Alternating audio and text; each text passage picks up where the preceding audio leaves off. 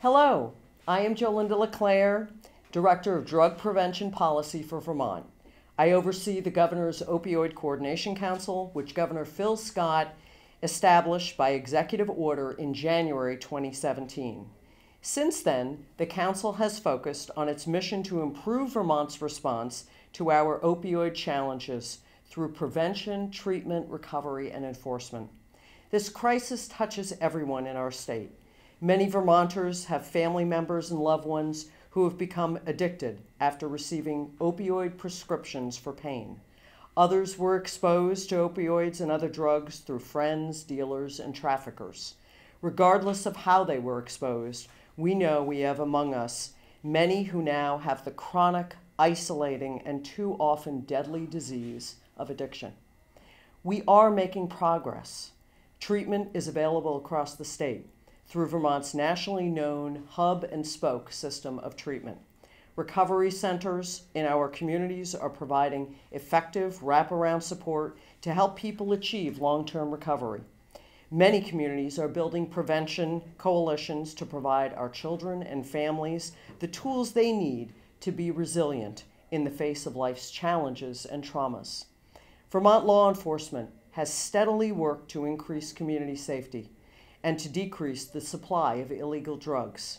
They also work hard to support prevention strategies that will reduce the demand for opioids. There is more we can do and must do to turn the curve on Vermont's opioid challenges. Drug prevention education is a top priority for schools and communities. Increasing intervention opportunities in emergency rooms and other places will help more people enter treatment and recovery. Individuals and families in recovery need support to obtain jobs and rebuild their lives, and support for harm reduction through safe and appropriate use and disposal of drugs and syringes will increase safety in homes and communities. Something we all can do to take every opportunity to raise awareness and reduce stigma by talking about addiction, to highlight the science of addiction, as well as the cultural, social, and economic challenges associated with addiction. The producers and hosts of Vermont Cable Access and the Opioid Coordination Council have created an 8-part series entitled Understanding Vermont's Opioid Crisis, working together to create a more resilient community. The fifth in the series is about enforcement.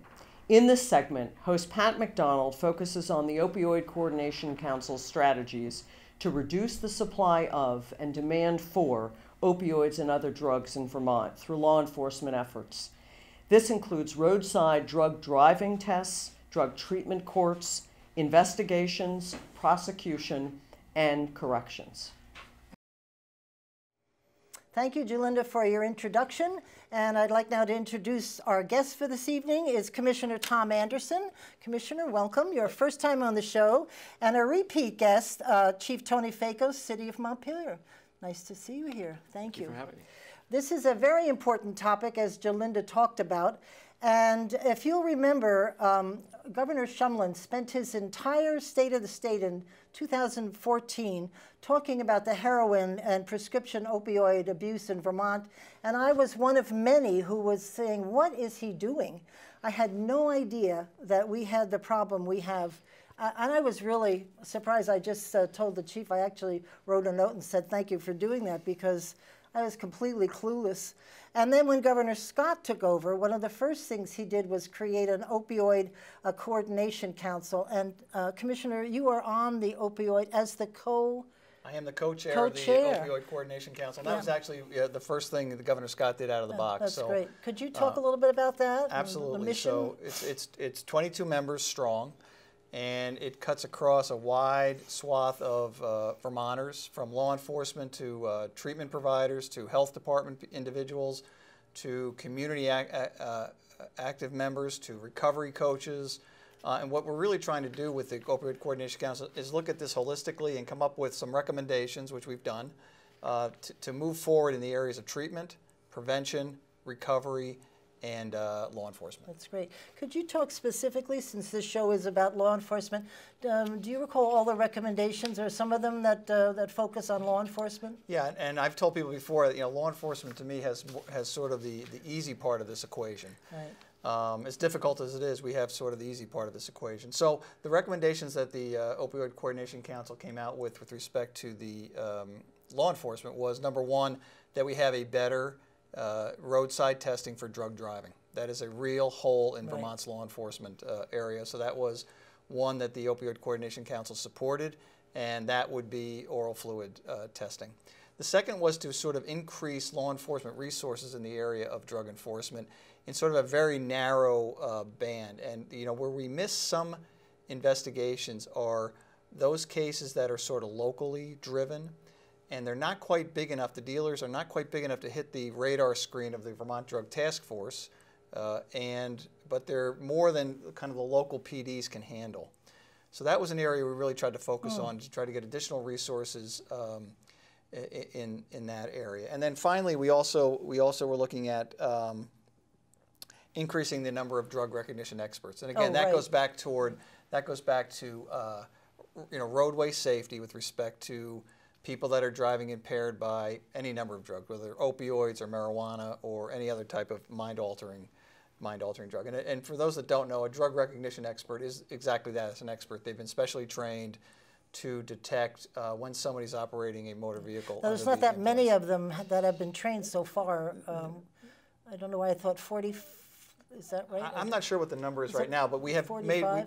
we've done pretty well in that. Yeah, I mean, we've got classes that have kind of pushed through each year, and I think we're in pretty good shape now with the REs. Good.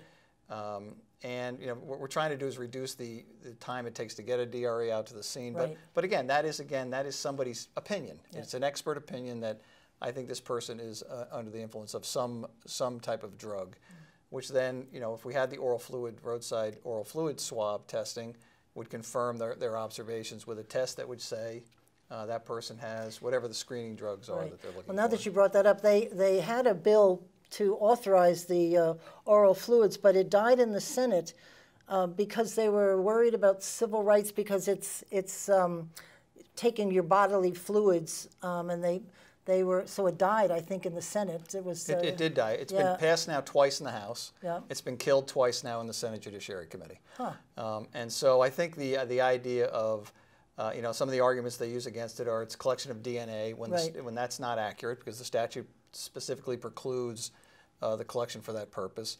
The head of the lab, Dr. Conti, testified that would be contrary to their protocols and the protocols required by the FBI. And the idea that right now we are permitted to take blood in a drug driving test, and the idea that taking blood is somehow less intrusive than taking someone's saliva. I didn't even know that. Taking someone's saliva is a mistake. It's far less intrusive than taking someone's blood. Right. And the science behind it. The House took significant testimony on the science behind the oral fluid swab testing. The science is good, and the actual test of it would be a test we've been conducting at the lab for the last 20 years on bodily fluid, whether it's blood or other type of bodily fluid. And I'm sure the Senate heard the same testimony as the House. If they didn't, it was available to them. Yep. And I know that a number of people testified in Senate Judiciary about exactly about that. I know Dr. Conti did also. So there's a lot of misinformation about what oral fluid does and what it doesn't do and what it provides and what it doesn't provide. My bottom line is it provides another piece of evidence to prosecutors and to juries on whether a person is impaired by drugs or not. And to me, from a public policy standpoint, more evidence is better than less evidence. That if we arm prosecutors and juries with as much evidence as we can, that's a good thing. Right. Can I ask you, when can they take blood? So blood can be taken if they again, it's driving is a privilege, so you have implied consent laws. So blood is normally taken now if someone consents to it. If for example, it might be someone that's driving impaired, they're showing all the signs of impairment. A DRE indicates that they think they're under the influence. Now we could ask the person to provide a blood sample, and they can decline or they can agree to it. Okay. Now it's often taken in situations where we have a serious accident, serious bodily injury has been caused during an accident, or there's been a fatality.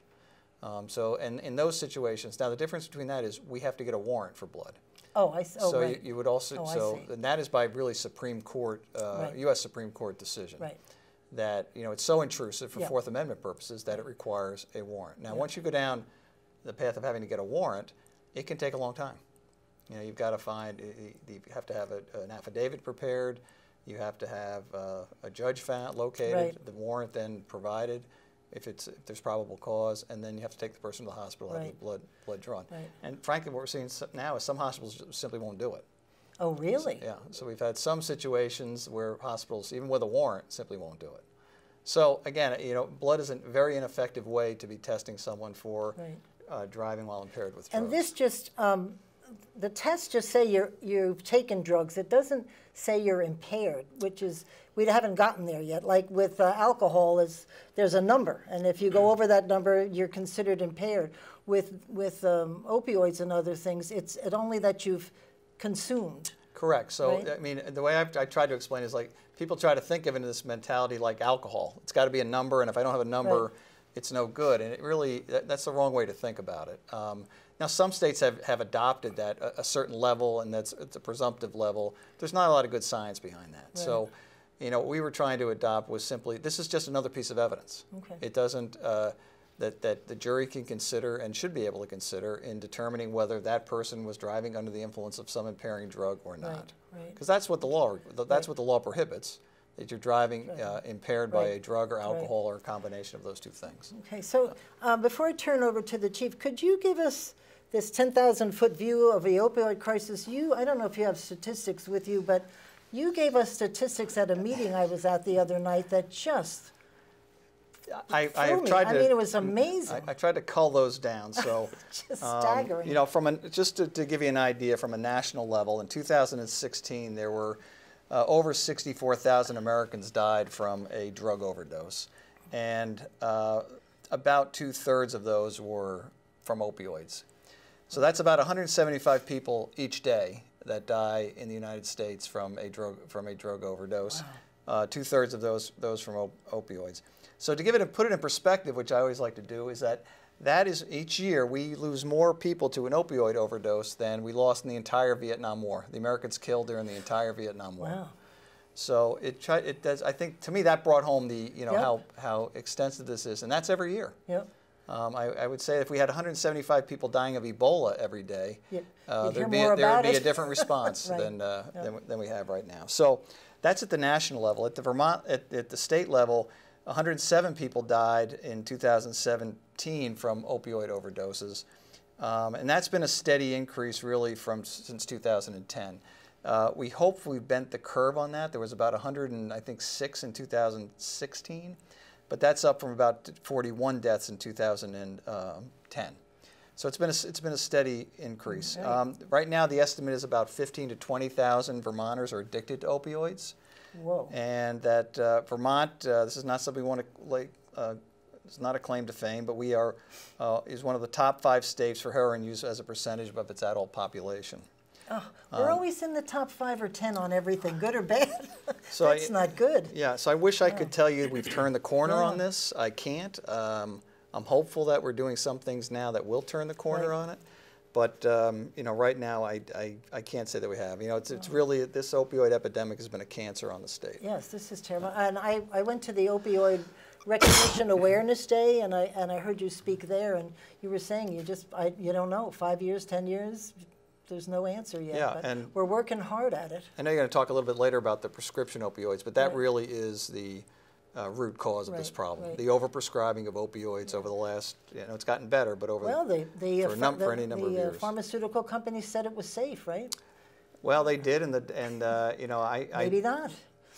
But they all had to be prescribed. Yeah. That a doctor had to prescribe those pills, and the doctors don't like to hear that, but it was the overprescribing of opioids, and I think that was the conclusion of the President's Commission on that he set forth on the opioid. But it was the overprescribing of these drugs for an awful long period of time. My thing is, and when you go to the doctor, no matter when you go, they say from 0 to 10, where's the pain? Which means to me, why can't I be at 0? So as a client, as a customer, I'm expecting 0 is a norm. So get me to 0. Right. I mean, otherwise, why are you asking me 0 to 10? I think that discussion started a few years ago when all of this came about. Yeah, and I think the president's used to zero. Yeah, the president's commission was critical of that being adopted. I think by the end it's like the 5th vital sign, which is the only vital sign that's subjective. Yep. All other vital signs Sure. are objective tests: blood pressure, heart rate. What's painful to me may not Exactly. be to you. My 4 might be your 8. Probably. I'd agree to that. So anyway, Chief, you are here at the local level in Montpelier, and you see the streets and the people. What do you see here in Montpelier, and when you meet with the other chiefs, what are they seeing? I think the most profound change that we've all experienced is defining our jobs. I mean, if you were to ask me 10 years ago, 5 years ago, is it going to be standard that all police officers are going to be carrying a naloxone? Yeah. To really and changing the lens from the very serious crime problem that the drug trade creates, and it's still there, but what is our role in the overall umbrella of this is a health crisis? Right. So at the local level, on the positive side, a couple of things. One, it's really brought us closer as far as agencies at all levels.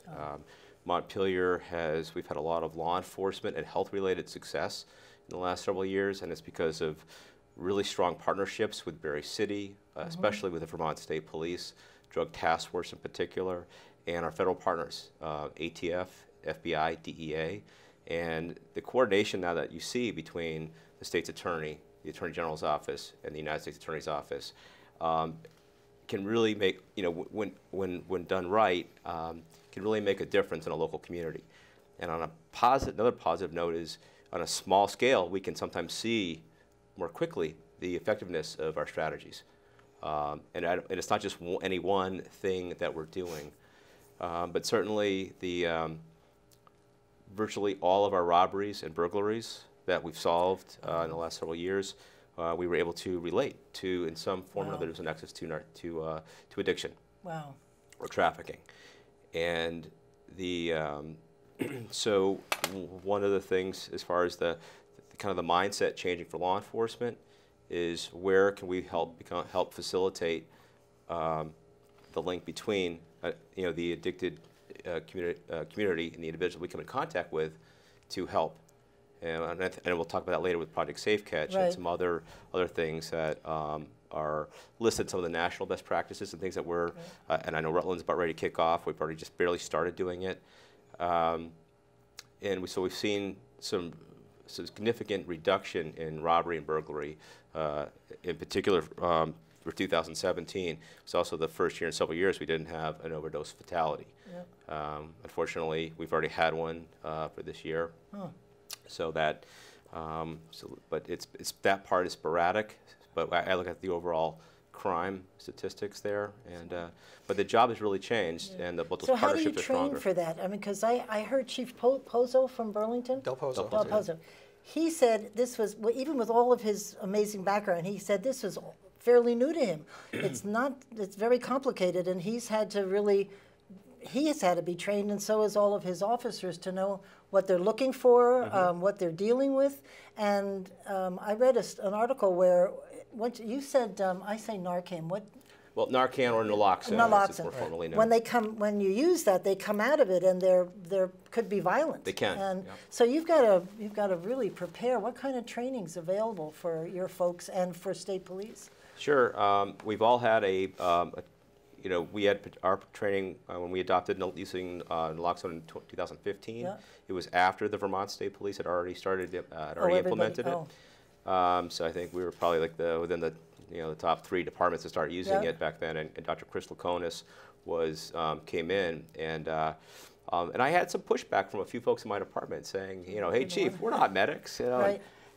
and even though we do all the other first aid piece. But after we had the training, with Dr. Laconis, we learned it was even those officers were totally engaged, right. And wow, it made a big difference. Because you've got to do something right away for these people. Well, it's also for the officer safety, because we're in contact, we're doing searches. A canine could be searching a vehicle, and all of a sudden, open up a package inadvertently and it's in the air. There's been multiple cases throughout New England of police officers, tactical teams that have had exposure to fentanyl that have had to be treated. Mostly precautionary, but certainly anything that we anticipate that we're going to be in contact with narcotics, it's in our policy. We need to have naloxone available to us. It has changed. I mean, the fentanyl has, I mean, it can be absorbed through the skin. And there are any number of... And that's powder or oil? It's a powder. It's a powder. But it is extremely dangerous and can be extremely dangerous to police officers when they go in. You know, to do a search. It has altered the way we do field testing for heroin and other opiates. It's a much more... We've actually had Dr. Conti, the head of the lab, train officers on how to do it the way a lab technician would do it. You know, with gloves and appropriate appropriate protective gear. And that's really just a field test to see whether it's, you know, it tests presumptively for heroin or whatever drug you're testing for. So it is fentanyl is an extremely dangerous drug. And the other thing I'd say is, you know, Tony is modest on what you know, what police officers are required to do now. And it is remarkable how it's changed over, you know, my career in law enforcement, where we're asking a tremendous amount of our police officers right now. They are not only enforcing the law, that's probably a very small part of what they're doing right now. They're doing, you know, they're doing rescues, they're doing outreach for treatment, they're almost quasi-social workers now. It's just a tremendous amount that we're having the police do. Well, they've been encouraging most everybody to have Narcan. My husband just had surgery, and because they gave him opioids, we had Narcan at home, and they showed us how to use it, and I was just surprised at that. But I guess someday, God forbid, and I think the state police has been carrying it now for a while. I think the large majority of law enforcement in the state carry it now. Not all, but for so the has things changed down at the academy then too? I'm sure there's been a lot of shift in focus down at the academy. Sure, we're training. You know, our trainings change. They monitor. I mean, that's the Criminal Justice Training Council, but they're fully on top of what the training protocol should be for in all of these areas. I'm sure in the correction office, I've got to have somebody in from corrections to talk about that. That must be another whole show. So, and I know that we've had places where people can drop their syringes. That we even had drug drop-offs, and that's you've got it here in town, right? Yes. And has that been successful all over Vermont? Do you know? Maybe it's been greatly successful and well received. The DEA hosts periodically drug take-back days. We publicize that through our prevention and outreach partners. In my area here in Montpelier, it's Central Vermont New Directions Coalition, and it's just really important to get rid of the meds because for a variety of reasons. If they're expired, I mean, it's just they don't need to be sitting in somebody's cabinet. And especially when we're talking about narcotics that have a very high street value and can also increase the risk of victimization for people to be burglarized or robbed if it's known that they have these drugs just sitting there. It's good not to flush it down the old toilet either for the environment. Just sit it. It's not good in the water. Yes. And the other thing too is our just having needle disposal boxes. Montpelier this year we made sure they're in all of our city buildings and facilities, throughout City Hall, Police Department, Fire Department. And do people use them? I mean, yes, they do. Really? Yep. And it's obviously once you don't approach them, they're using them, and you don't want to. We just want to make sure there's no fear of being arrested or questioned or anything. Correct. And it can be also for legitimate purposes too. What we're trying to make sure does not happen. We get calls all the time. Every police department does. Hey, there's some needles in a park, or so where are they being discarded? And so that's really what we're trying to stop by having these readily available. Is that they're safe, they're handled by our fire department. They're the ones that go around and collect them, and then they're properly disposed of as hazardous material sharps. Yep. And you said that you should ask how many syringes are given out every year. Where do we do that?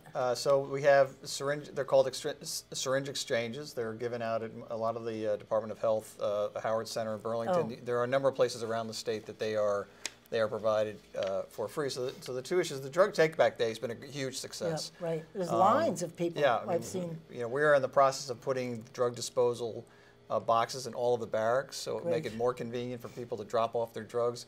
Sheriff Marcoux in Lamoille County has been really a superstar in that area. He's been the one kind of coordinating the pickup of all the drugs, because it's just not as easy as collecting them. You then have to collect them. You've got to get them to DEA so they can be destroyed appropriately. Right.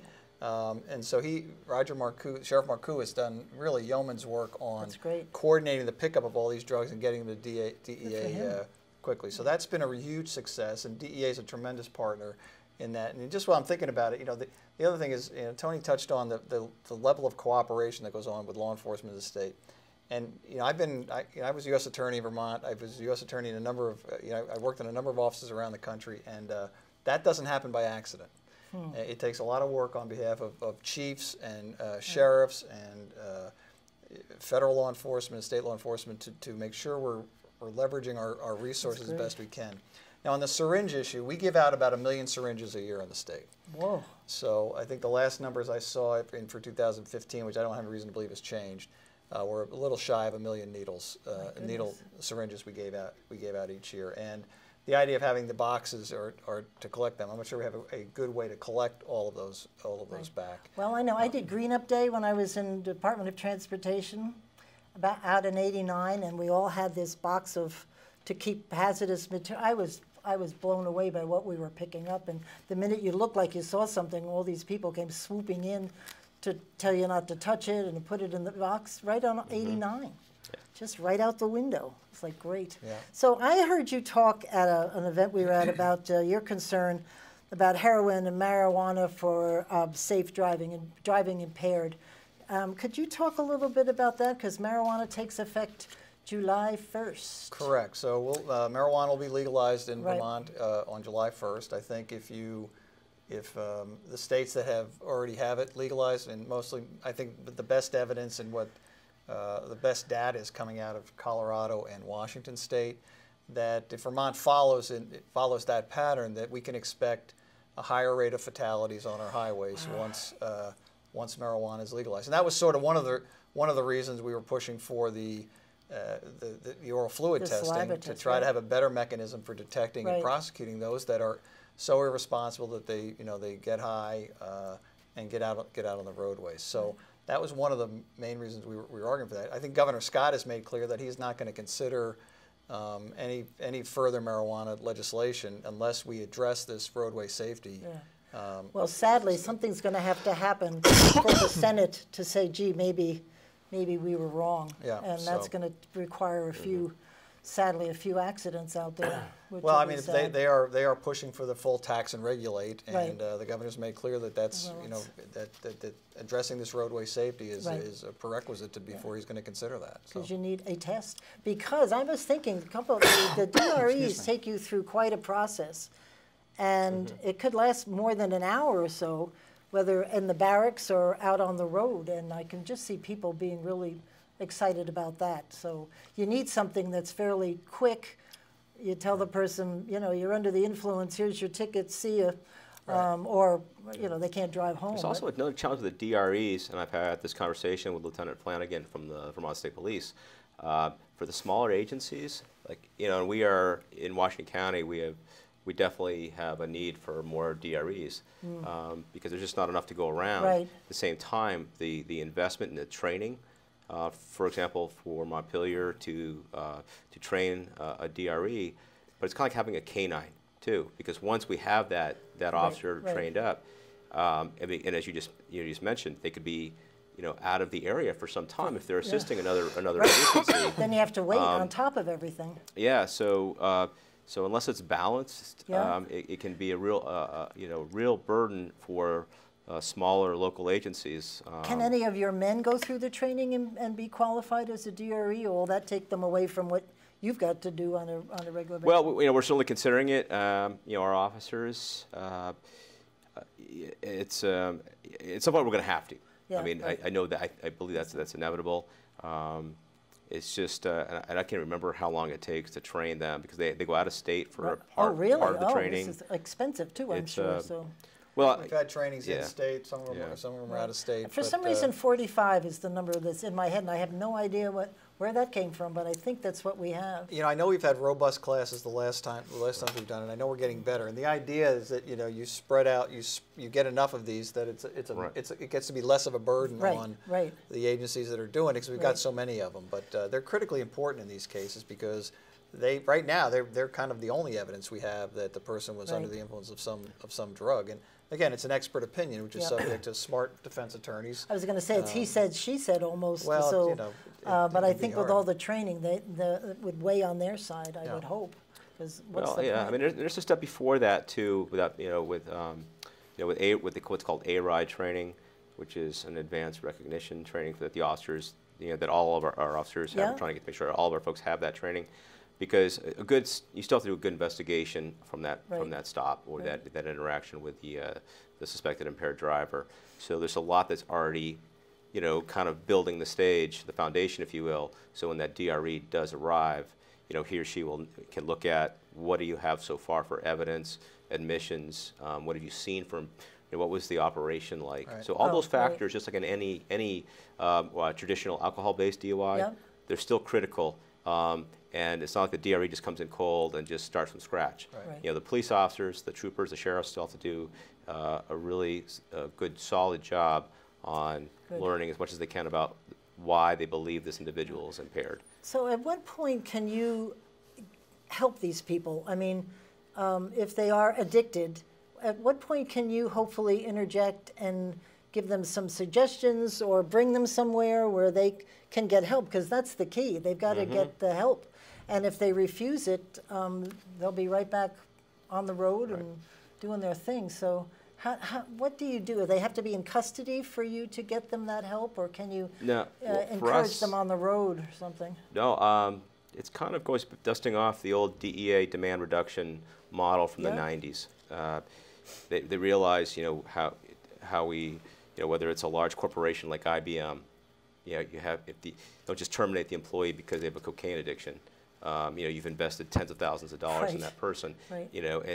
Whereas the person at the time may have, from another company may have, alcoholism. Okay, they might be treated, but if it's illegal drugs and so forth, so there's a lot learned because the United States is still the #1 country for demand to be high. Whatever the substance. Yeah, that was just. I don't think that statistic. So much, you would think why? I don't think that statistic has changed from back then.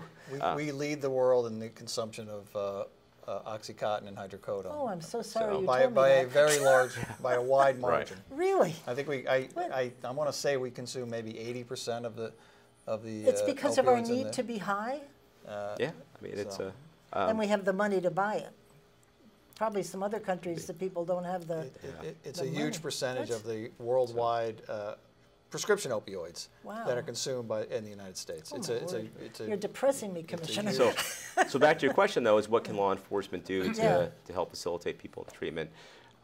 Several years ago, around 2015 or so, City Manager Bill Frazier gave me a little article, something, and it was on, hey, what do you think of this? And it was something that Chief Leonard Campanella was doing in Gloucester, Massachusetts, that was, totally radically different, and that was instead of keep arresting the people addicts for possession. He said this is crazy. He was able to start having the officers get them to treatment, the department, and it really kind of started taking off. And what he basically started was what's called PARI, or the Police Addiction Recovery Initiative. And so I looked at that and I'm like, huh. And at that time, Eric Miller was our U.S. attorney, and Governor Shumlin, and everything we always saw on press conferences with, and also with T.J. Donovan, and usually in Chinning County at the time, was like treatment was 6 months out. And that was just drilled into the public's, because at all the big press conferences and with the colonel, that's what we kept seeing. And so I assumed that was the same situation on the ground here in Montpelier, in Washington County. And then I met Deborah Hopkins from Central Vermont Substance Abuse Services. She's great. And our city council said, hey, we want an update from the chief. What's going on with this, with the heroin problem? And Deborah told me, says, we have capacity here. And I go, what? That's great. What does that mean? Like, how many people do you have in treatment right now? and you have capacity. Okay, so I talked to folks in the Vermont Drug Task Force and on the federal side, saying, what do addicts, and they were like, they don't even try to get help. When they said because the word was there's no help out there. So looking at what Chief Campanello had started in Gloucester, and talked to a colleague of mine from the FBI National Academy. He's the deputy chief in Scarborough, Maine, Dave Grover, and they started doing something very similar with their existing resources. So it wasn't the same model as Gloucester, and so we're like, well, we have the Lighthouse, which is a program. It's our public inebriate bed here in Washington County, and it's run by Washington County Mental Health, another very strong partner for us here in local law enforcement. So we just started saying, could we do something like that here?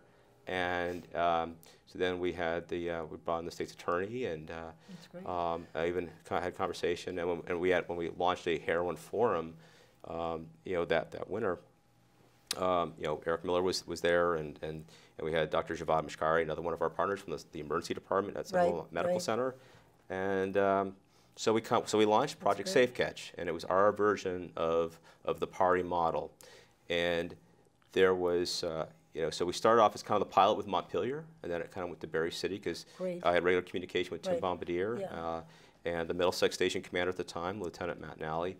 And eventually, it's now countywide, with all the law enforcement signing on. And what it means is that if anybody flags down or initiates contact with law enforcement now in Washington County, doesn't matter what color the cruiser is, say, I need help, or goes to the lobby of the police station. Okay, well, if you have any narcotics or paraphernalia, there's that drug box we were just talking about. And then we'll introduce them, and we'll either, if it's during hours, we will bring them right to the hub up in Berlin. If it's after hours, that's where the Lighthouse comes in, and that was the key. What do you do at 2 o'clock in the morning when somebody is at that point? You've got to be where they're at to help transition them into treatment, and if they're while they're willing. And it's might not last. You might have to do this 5 times if they're willing. So the Lighthouse is now a model where we can bring them, and they've changed how they're set up and staffed, that they could help have that person at least supported until the hub opens up. Because my goal as a police chief was twofold. One, if somebody's desperate, before they go grab a gun and go hold up the local convenience store because they need to score their next bundle of heroin, there's another alternative where they're not going to just be alone, and we can start getting them help, and it's so. Is that part of the methadone? Because we have 2 drug treatment centers in Berlin. We have the methadone, and then we have the one by the hospital. Well, it's the hub and spoke model. That's the thing that really has been we've gotten a lot of success. attention for that, haven't we? Yeah, that's been statewide. It's really a model the rest of the country is looking at.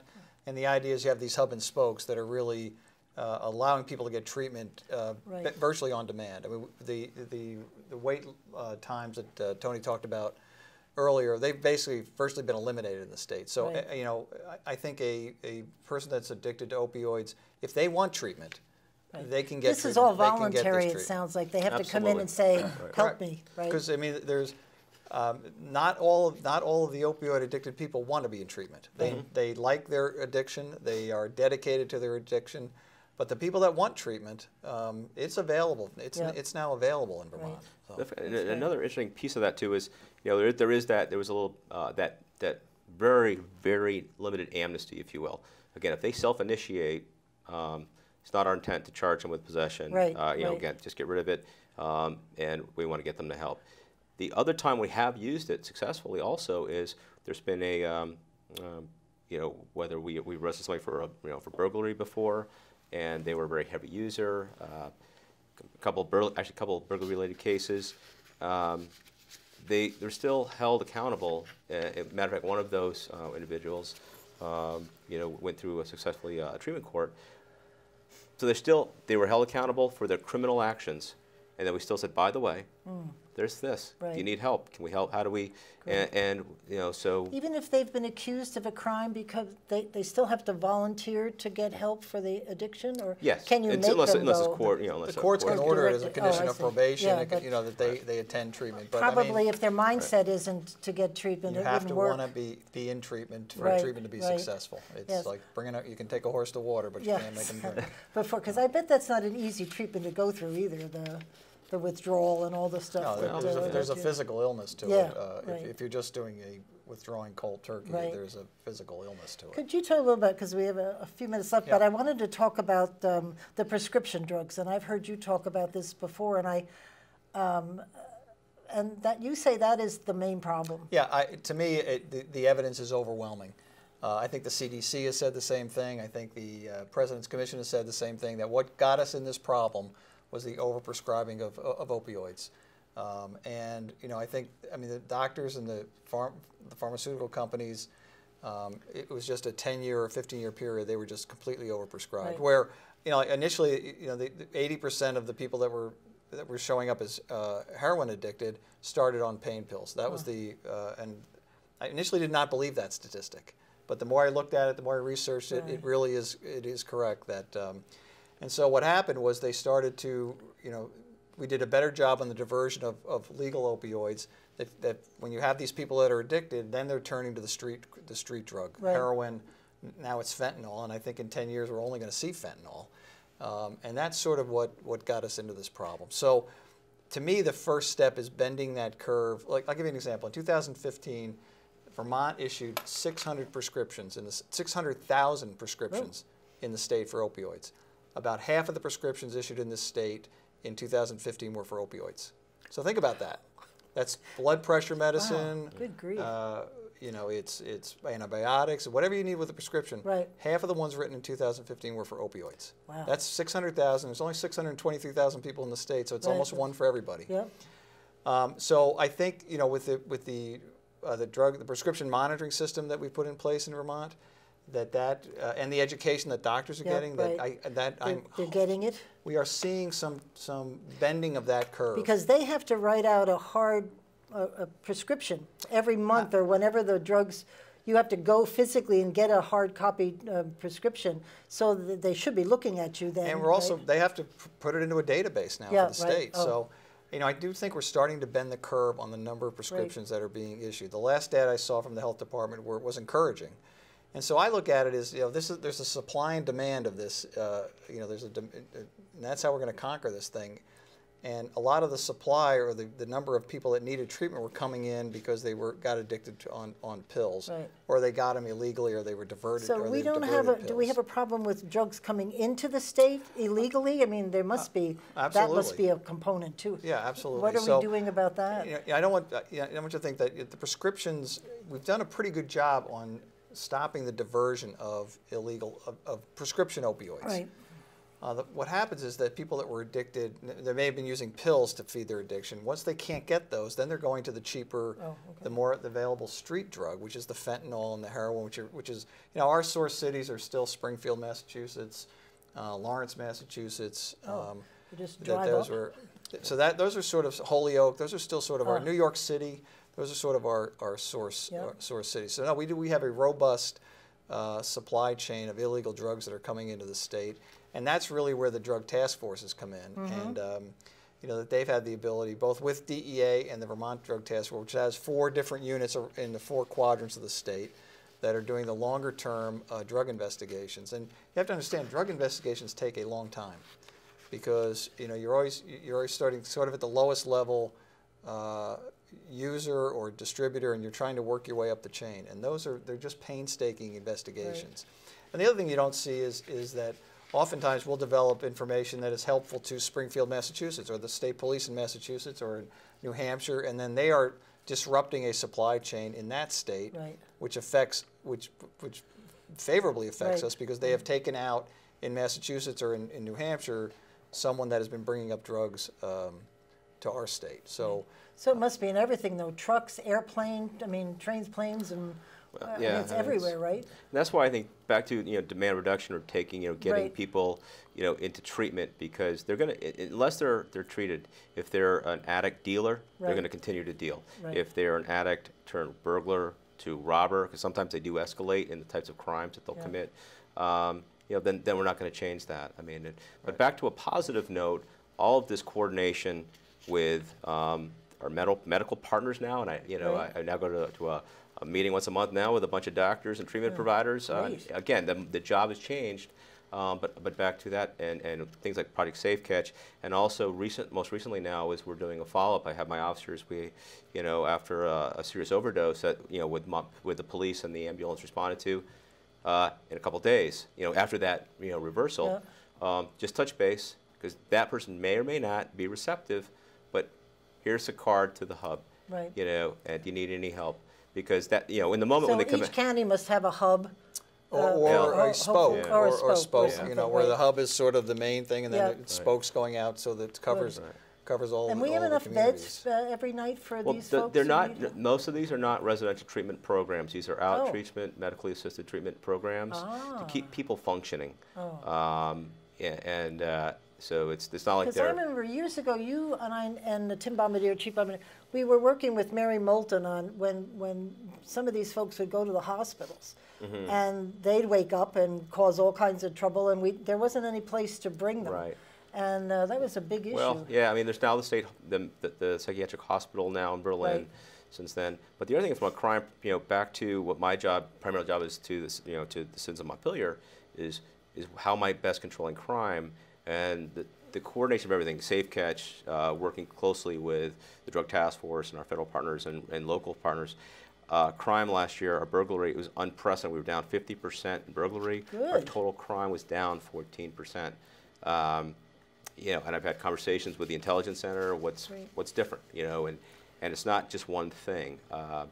So we're hoping that trend, and that's why. So when I started off early, I said, in a small community like Montpelier, sometimes, it's easier for us to correct course because we can see what's working or what's not working more quickly than, trying to get, balance all different challenges at a state level or even beyond. Do you go over to the high schools or schools with your officers and talk to the kids in college? Because I have a feeling you must visit the high schools on occasion too. Well, we have a full-time school resource officer, that's right. so he's That's right. Yeah, definitely he's in tune there. to everything that we're doing. And that's one of the things we are actually evaluating the lieutenants and all the barracks are their outreach to the communities, including schools. The one thing I did want to get back to that Tony said was this supply and demand.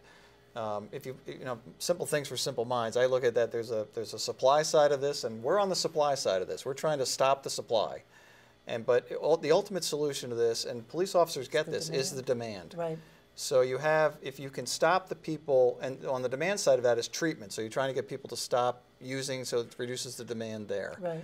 We're trying to reduce the number of prescription opioids that get people addicted in the first place, and try to reduce the demand. So if we can pinch the number of people coming in that need treatment, ultimately that will be the solution. And the doctors are smart people; they get it, and they've been they are working hard, I think, with everyone to try to reduce the number of prescriptions that are being issued for opioids. They're being much more careful that people don't get addicted based on the fact that they're geting 30 or 60-day supply of opioids when it doesn't take that long to get addicted to them. I was going to say, you never know personally whether you're the one who's going to get addicted in a couple of days or a couple of weeks, right? I mean, everybody's sort of different. Right. Plus, you always heard those stories too. When we go around showing a movie called the Opiate Effect, and we had a presenter. People out in the public the adults would talk about, hey, I had this procedure and I got X number of pills. Right. And I know from my own rebuilt knee, Right. it's like nobody ever how was the knee surgery? Right. No one asked you. How was the pain management? Did you have enough? Right, You right. They just keep you giving it to you. And that's something that's really starting to change. Yeah. And I give the medical community a lot of credit for acknowledging that. Sometimes and there's nothing wrong with ibuprofen. I mean, just The one that blew me away were the number of dentists that were giving it out for wisdom teeth. Oh, really? That was the one that kind of blew me away. No, we had an opiate summit here in Montpelier a couple years ago, and I can't remember the doctor's name from Fletcher Allen emergency department, but he said basically this: outside of the United States, again back to how doctors are evaluated in medical Right. facilities, that when you break your leg, It hurts. It's supposed to hurt. Exactly. And that quote really stays with me. Well, that's when I went back to that 0 to 10. You're not supposed to be at 0. You just had major surgery. Give me a break. Yeah. You know, it's not going to last forever. But manage it. Yeah, but you don't have to. It doesn't have to be 0. Right. You know, Chief, you mentioned before about the drug treatment courts. We have them all over the state, I'm assuming. Do they really help? And I don't have a lot of experience at the state level. I do have at the federal level, and you know, they can be extremely effective. And I've always thought that they are effective. You know, and it really relies on the judge that is heading up the drug court. Yeah. And the effectiveness of those, in my experience, I think this is at the federal level, was if you had a judge really committed to it, they could be really, really beneficial. And they assign treatment, or they would say to you, go to such and such a place to get treated, or what is their scope of? There's a lot of control. I'm not that familiar with the state program. The federal program was they were generally involved with people that were coming out of prison. Oh, okay. And so they were, you know, you would be able to, you know, and a lot of these people would be on supervised release, which is sort of like parole in the federal system. Well, we have that here in Barry, and I bet you have it here too, where groups of people support a prisoner coming out of incarceration. Circle of Support and yes, Accountability. and they would watch teams. them and help them and stuff. And I'm assuming that there must be some kind of support, peer support for addicts as well. Is there not? Yeah, I mean that's anybody that is involved in the recovery of addiction, being connected and also breaking certain bonds that you had that would like certain groups of people. You know, to make sure that they have all the support that they need to, and that people care about that. Somebody cares about them. Right. That they're accountable. You know, hey, what did you do today? Right. And that's kind of, and I know with our drug courts here at the local level, and I don't have any statistical information, but they're really designed for the real serious addict, not just the one-time person. But there's a lot of controls to make sure that, kind of like the COSA team. Yeah, that's it, COSA. But there's a lot of accountability there. Yeah. So. Commissioner, we were going to have Lieutenant Teresa Randall, who's the head of the Vermont Drug Task Force, join us, but she was called away. She got called away on But what business. Is that about? That's under your purview about the Drug Task Forces? Yeah, so the Vermont Drug Task Forces have been in, they've been working in the state now for a long time, back when I was a line assistant U.S. attorney, when I worked for a living. So they're really, the state police does that really well. Senator Leahy's been a tremendous supporter of the Vermont Drug Task Forces. He's been good for Vermont. We ought to give him a... Yeah, and we do try to get in, try to target the higher level distributors within an area. We've had, some great success. Sometimes you see about the drug sweeps. We did a big one up in Newport last year, but even in Barry, in Rutland. So they work in the 4 quadrants of the state. And what they're really trying to do is work with the local law enforcement, federal law enforcement, to identify the highest level traffickers in the state. Right. But as I said, those investigations can be very, very painstaking, and they can take a long time. Huh. So you're obviously trying to work your way up the supply chain to get find out who the person in Vermont is that really has the distribution network. Who is your out-of-state source of supply, and maybe that's when the feds, the federal authorities would get interested, and you're really trying to take out that whole supply chain in a large-scale investigation. So what's next for the council and for law enforcement here locally? I mean, just keep doing more of the same, or? I think we're fortunate in Vermont, because I think on the law enforcement end, and Tony, correct me if I'm wrong, I think we do it pretty well. We have good success. We just don't have enough of us, though. Yeah, we have a good success in our investigations. I do think, I used to like to say when I was U.S. Attorney, I mean, Vermont's small enough that, when you put together a pretty good case or a large case, you're really making a dent in things. Right. Versus if you're in a big city, you're just like, you really, how much difference are you making? Right. So, but what I emphasize, you can see it here, right? I mean, you can see it. You can see it, and the one thing I like to say is, the law enforcement does get it. This is about demand reduction. Again, I go back to my Ebola analogy. If we had, an Ebola breakout, and we had 100, we had a bunch of people that had Ebola, we'd be treating them. Right. You have a lot of staff. Yeah, but we'd be damn sure we were trying to figure out stopping people from getting infected. Right. That would be the other end of this. And so I look at that as like, stopping people from getting addicted to this in the first place is really, really critical. Well, is there anything else? We just have about a minute left that we haven't covered that you'd like to cover, Commissioner? Or? Chief? No, I'm not You Chief. okay? Chief does. I think. You guys You have know. done a great job, and I think Jolinda was very, when she's talking about it, I think she's energized, the governor's energized that we'll get this done somehow. Yeah, the one thing I might say, if I've got a minute, Yep. is we've been piloting a program up in the St. Albans barrack where we've actually embedded sort of a mental health social worker with the troopers up there. Oh, I read about that. So That's a good that's idea. been a huge. I mean, the lieutenant that's up there right now, he's about an 18-year veteran of the state police. He runs the barracks. I mean, his statement to me when I was asking about it was, he goes, "This is the most successful thing that I have seen in my 18 years as a police officer." So we were trying to expand that to try to get them in all of the barracks, but that would be sort of an embedded person that can work with addicted individuals, mental health, because there's often a lot of overlap between addiction and mental health, and try to get them into the treatment program that works best for them. So Now, that's been hugely You've done successful. a little bit of that in Team 2. We had a show about that where you work with mental health people when you go on the scene with somebody. But resources, in a perfect world, we would do exactly what you're doing up in St. Albans. And in other jurisdictions, there's just so few and far between. Where we do have embedded social workers. Because I bet they Montpelier would let love you to look have at one. things a little differently because they could step back sure. and give you a different insight than perhaps you would see with, with that law enforcement focus. Right, because I mean, mental illness is, it's the whole thing with Team 2. I don't get too off topic, but when somebody's in crisis, law enforcement should only be there for the safety part of it. Really, it's about getting that person to the right level of care when they need it, and we're not the clinicians. Yeah.